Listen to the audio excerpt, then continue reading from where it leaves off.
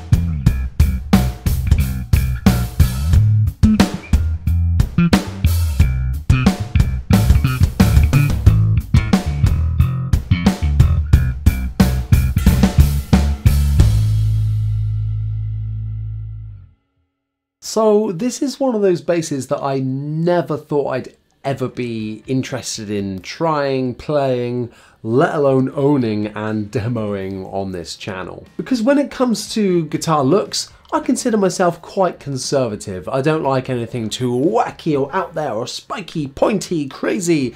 And that's exactly what this thing is. So outside of this channel and my full-time job, I also play in a Foo Fighters and Nirvana tribute band. And of course, Chris Novoselic is famous for playing a Thunderbird and a whole host of other Gibson throughout his time in Nirvana. Was in the market for an Epiphone Thunderbird. I was looking on Facebook Marketplace around me, and lo and behold, what pops up in the Epiphone bass search?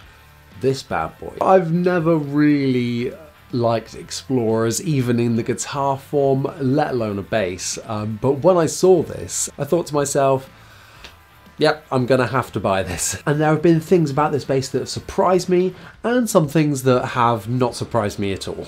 Let's give this one a bit of a rundown. We have got all gold hardware on here, and one of the things that I really like about the Explorer over Thunderbirds is the bridge. We've got this almost like medium mass bridge on here, and it is super solid, so much better than those horrible floating 3-point bridges that are on all the Thunderbirds. I hate them so much. We have got this ridiculously long headstock at the top. It goes on for an absolute mile. On the back of the headstock there is a sticker to say that it was checked in the USA factory, which is a cool thing to know. The nut width at the top here is about 1.65 inches, and one of the key features here, look, we've got a real brass brass nut at the top, so that is really nice. Of course, you can tell that is a full rosewood fretboard, looking beautiful on this actual mahogany set neck. Look at that. Now, these are called the Korina Explorer basses because the body is made of Korina. It's not a wood that I'm familiar with previously. I've never played something with this. And it resonates so well through it. The sustain on this bass, you know, combined with the nut, the set neck, the woods, and that kind of medium mass bridge, it sustains super well. Now, when you're holding this neck, it's not massive, it's actually pretty comfy. I'll get onto the playability a bit later. On our controls, we have got a volume, and a master tone control, and a 3-way pickup selector on the lower horn, and that is selecting between the two Thunderbird style passive humbuckers in the neck and the bridge. Now, before I give kind of my full thoughts on this bass overall, let's take a listen to how this thing sounds. All of the clips you're going to be all of the clips you're going to be hearing are through the Line 6 HX Stomp. I feel like this bass, and one thing I want to say later on about the sound of this bass, is that it adapts quite well to different amps. So as well as listening to the DI tracks of this bass, we're going to be running it through our standard Gallion-Kruger head, and we're also going to be listening to an Aguilar tone hammer that is slightly driven. So yeah, let's jump on in and have a listen, shall we?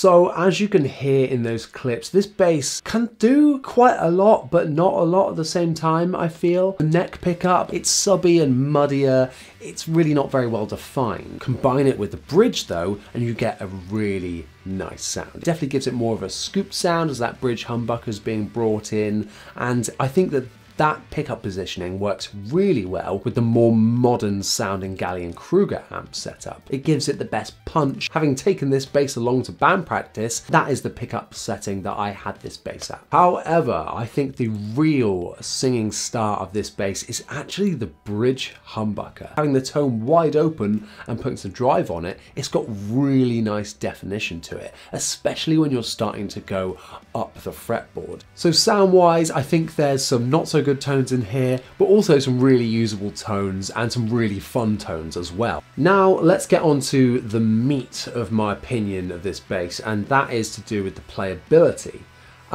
It sucks. Well, it doesn't totally suck. When you're sat down, it feels great, but my God, this thing is a behemoth. It just feels like the neck goes on forever. I feel like you're playing like this. And of course, with any kind of vintage styled Gibson Epiphone style bass, does it have neck dive? Does it have neck dive? Does it have neck dive? Does it have neck dive? Got a pretty standard size strap on. I'm just gonna let go and see what happens.